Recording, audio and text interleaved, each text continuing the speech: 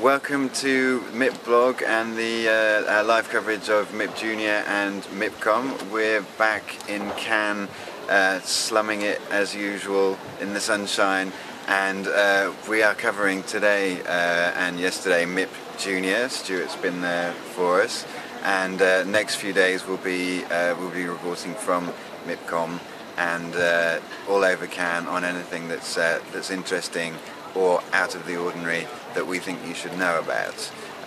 So we've got a bit of a different setup this time. We're doing live blogging and video blogging on MIPBlog, but all the conference videos are on MIPCOM.com, so if you want to go there, go and have a look. But what will we be doing this week, Stuart and Angela? Angela, what are you looking forward to? I'm really looking forward to Social TV Bootcamp. Social TV is something that's been developing a lot over the course of the last few MIPs. So to be able to be part of a bootcamp is something that I'm really interested in. And I'm also looking forward to Fresh TV from around the world, which is basically when all the networks come and they sell the formats that they consider the most interesting. That's always a packed that's session, always a packed show, and you always see some weird stuff.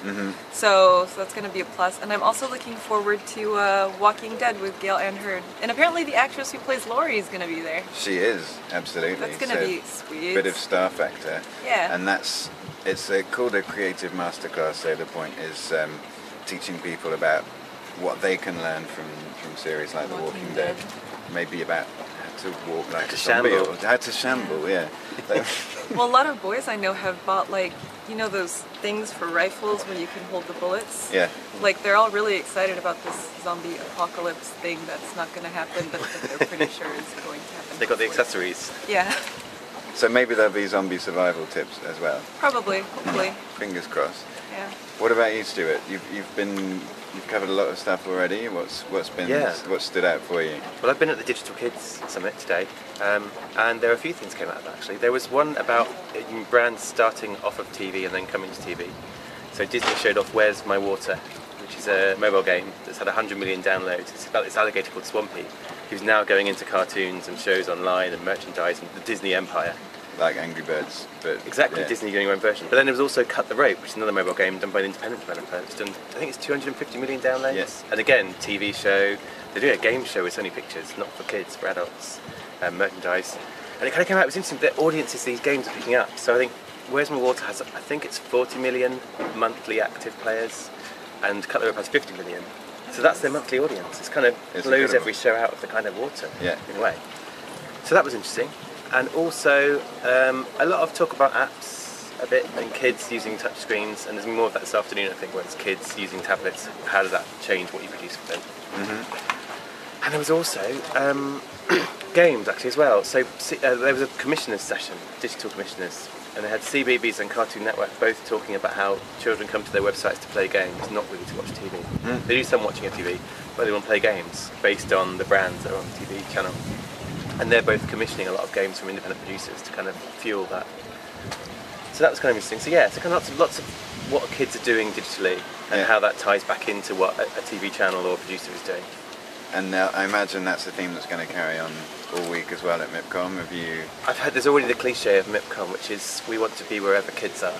And that's the whole thing, is like kids are doing using all these different devices, and you have to go there and produce content for them. And every single person has said that this idea of we need to be where they are is the guiding light behind the strategy.